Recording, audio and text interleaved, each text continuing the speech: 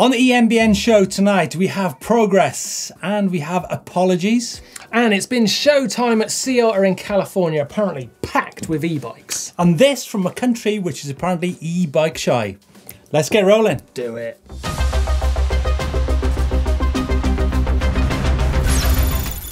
Now, what about this news, Steve, about you needing to apologise? Oh dear. What's this all about? Made a terrible error on the show a few weeks ago. Actually put the wrong photograph of Sylvain Gintoli on the show, and I basically had to meet him face to face and say sorry. And luckily we got the chance to do this amazing shoot, 1,000 Foot Dead, which is coming up on the channel very soon, so you need to tune into that. But this is when I met up with Sylvain in the hills of Wales.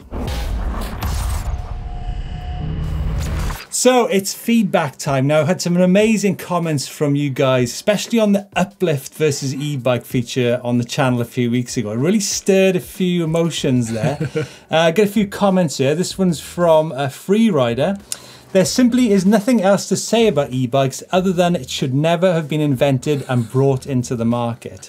But he didn't leave it there. He went on to discuss uplift versus e-bikes and finishing off with, well, living a lie is nothing to smile about because it's only a waste of life altogether. That's amazing, isn't it? Free Rider is not into e-bikes. Absolutely He is not. You know what? There's a bit of a problem though, because some people are like that.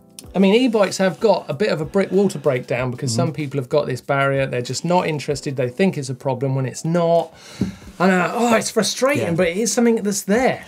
But Martin, it seems that Freerider was an exception to that actual video, and there was a load of positive comments. I mean, this one here from Ruben Gao, actually, who says what we did wasn't actually representative of uplift, because if in a normal situation there'd be people queuing at the bottom, people fanning around, getting the bikes on the truck, and then waiting for people to come down the hill. So you'd stop halfway up because one of the bikes falling off. Yeah, and if we did it that way, maybe Neil wouldn't have got one run at all. So it's one angle on it, Ruben. So lots to think about, and we'll actually follow this subject up in a couple of weeks' time when the Don comes back, and he's quite fired up about it. Is he? He's going to be even more fired up once he sees Freerider's comment. Right, let's talk some progression about the sport of e-bike riding, because that's quite interesting. Now, mountain biking itself has splintered out into all its disciplines: downhill, enduro, cross-country, marathon riding, all those things, and they're developing.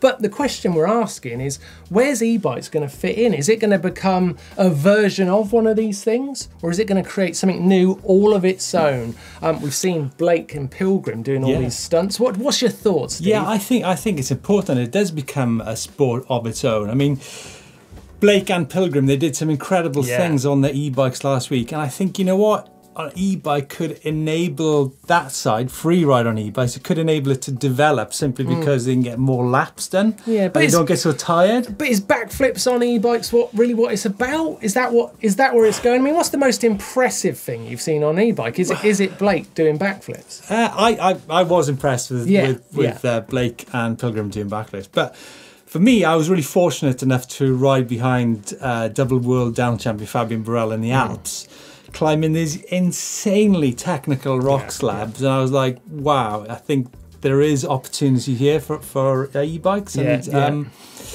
we have seen trials. I think maybe a mix of trials and enduro is where it's at. You kind of were quite impressed with Paul Bolton's skills, I was watching the Paul Bolton video, and that little clip of him just going up over those rocks, for me, was a moment where I was like, oh, that's something e-bikes can really do well, you know, because we've both done trials all our lives, and I think there's a valid argument for e-bike trials. Now, I mean, I think if I saw a e-bike trial event, no stop rules, where you've got to use the motor to keep yourself going, none of this hopping, you know, and see some really cool stuff. I mean, we've seen world champions like Tony Bow, Jamie Bustow, motorcycle trials riders.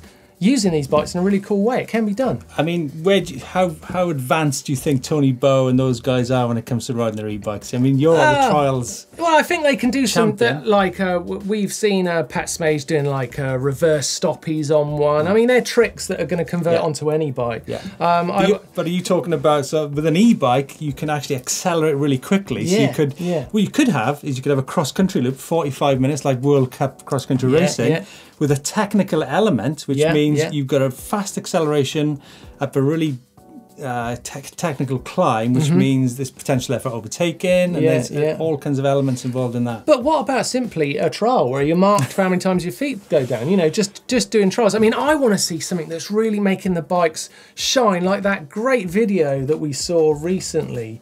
The two guys just hammering down the hill, so flowing, really inspiring looking video. So maybe it's about adventure, it's not about competition. Coastal Crew, wasn't it? Coastal Crew, great video, incredible. You know, seeing those bikes look inspiring, but I want to see them doing something that other bikes don't do. So you want flow, you want kind of Chris Ackrig flow on an e-bike, right? Yeah, now.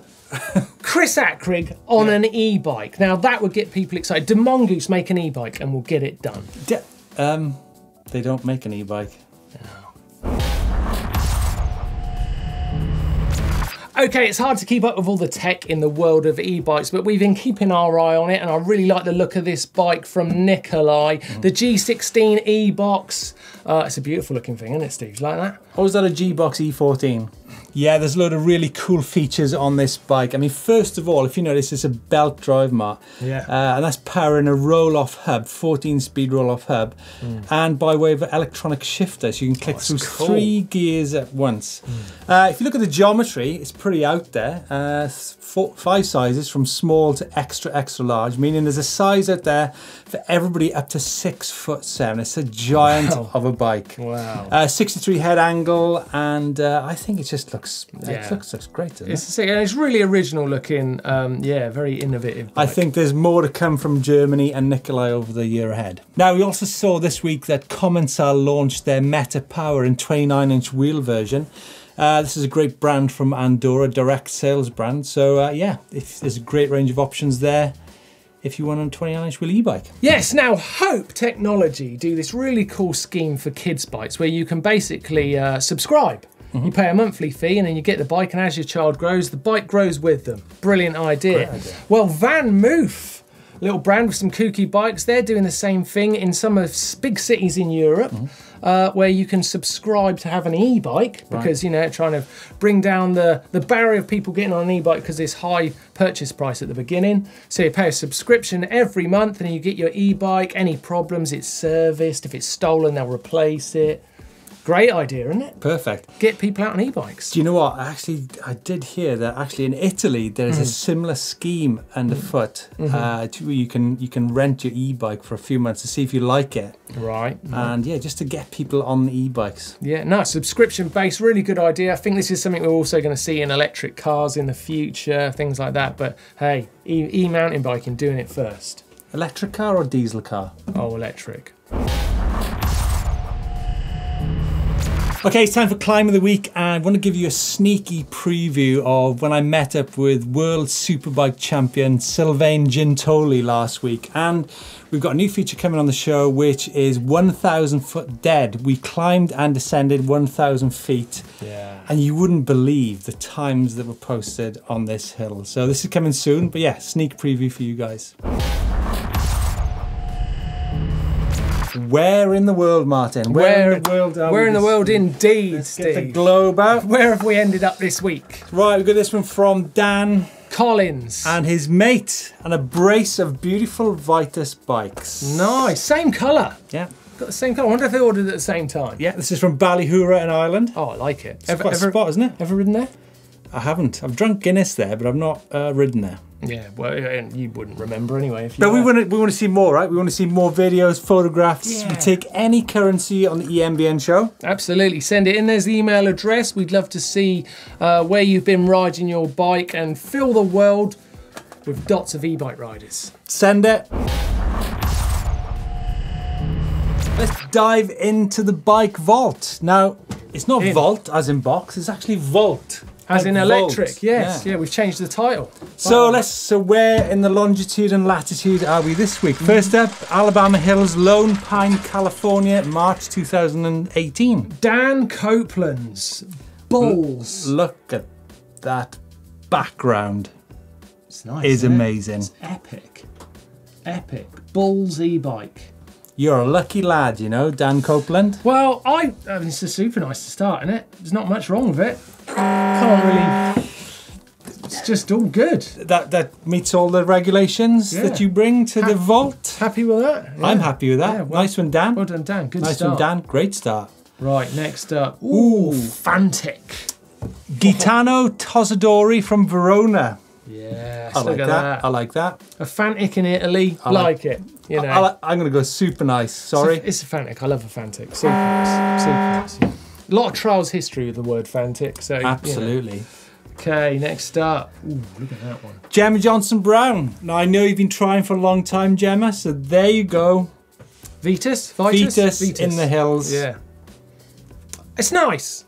It's nice. Only 2 days on from sending it. How about that? Yeah, I don't know if I'd go more than that, would you? More than what? Nice. Gemma's not going to be happy. Oh, really? No. Oh, really? Could we have caused an issue? Maybe. I don't know. Let's go to the next bike. I'm nervous. Let's go to the next bike. God, Gemma. It was his idea. Next up. This is from Grisa Skerlik in Slovenia. Yeah. High bike, nice. High bike 7. Nice. Oh, come on, that's fantastic. Nice. We're on about. Look at it's a bit muddy. It's the same. It's the same as Dan Copeland's opener. You got the mountains in the background, high altitude. Sorry, Steve. What is wrong with composition has got to come into it. That's not quite there. It's just not quite. It's a nice bike. I'm not saying anything bad. It's nice. All right. It's nice. Next. Sorry. Next. Button. Okay. Next up is from Marek Sodoma in the Czech Republic. Look at that fairy castle. 2 bikes. I'm a bit annoyed, but anyway. It upsets you, doesn't it? 2 bikes upset you. A couple of high bikes. Yeah. Mudguards are disturbing. Thin back tyre. Yeah. It was always going to be nice or downwards for me. All right. Okay. Happy with that? Well, not really, but carry on going. Next up. Ooh, giant. Mark Smith. That's a nice giant. Yeah. I'm sure I've seen that bike before. I like the colour. The big tyres. I like the mix matching green. I think this has been in before. It's plugged itself in again somehow. It has plugged itself in again, hasn't it? Do you know what? I'm pretty sure it was a super nice first time. I think it still is. Still is. You're not going to unplug it? No. Super nice. Go with it. Come on, Mark. What we got next? Doubled up. We have got a Merida. Sandro Colonna in Switzerland. Yeah. Again, it's back to that leaning the bike on a fence business. Not happy with that. Well, you weren't happy with the guy. A bit lazy, in Slovenia. Isn't it? It's a bit lazy. What would you recommend people to how to prop their bikes up? Well, I think having the bike with a clear space behind it's really useful because you really get to see the silhouette of the bike. It's not confusing to the eye, but this has got good composition. Here we go. What are you giving it? It's got to be nice, sorry, because like you said, the background's not 100%. It's nice. Moving on. Ooh, look at that. Steve Parker, Shell Cove, New South Wales, Australia. Like that. That's a nice colour. Like that's super nice. Oh, hold on a minute. There's a giraffe in the background. Wow, it's 2 giraffes. 2 giraffe. Look at that. Giraffes? Giraffe. Giraffes. 2 giraffes. 2 giraffes in the background. I think he's taken his bike down the zoo. And he's got himself a super nice. Can't beat that, can you, really? Fair play. Oh nice my God. Dude. Nice top. Now, I wouldn't normally allow someone in the bike vault with the bike, but he's got an EMBN top on. Right, so we have massive love immediately. Yeah. So it's hard to throw him out at this point. Totally. But I think we should stick to the rules and throw the dude out because it's a bike vault, not a bike and person vault. Sorry, Stuart, I didn't know what the rules were. Stuart, get out of there. It's for bikes only. You need to bolt it out of the vault.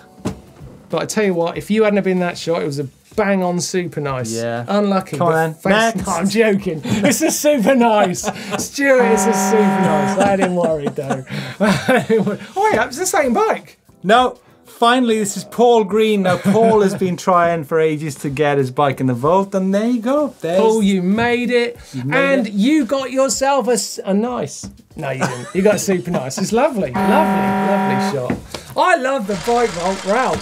I love it. I love it too. I love it. If you want to get your bike in the EMBN Bike Vault VOLT, then send your bike in. There's the email address. We'd love to see it. Might get super nice, might get nice. It's all good. They're all fantastic, really, but we love to see what you're riding. Okay, Steve, what are you looking forward to on the channel this week? Well, this week we've got 2 key videos. On Friday is that 1,000 foot dead feature, which I did with Sylvain Guintoli, former World Superbike champion. Great stuff. Sounds like good videos coming up, of course, but if you want to stick with EMBN now, why didn't you click just here, where you can see the Sam Pilgrim versus Blake Sampson game of e-bike. Mental. Lots of fun in there. Yeah, of course, click on the old globe there to subscribe. And don't forget... I'm going in on us, as long as you subscribe. Thumbsies. Give us a thumbsies.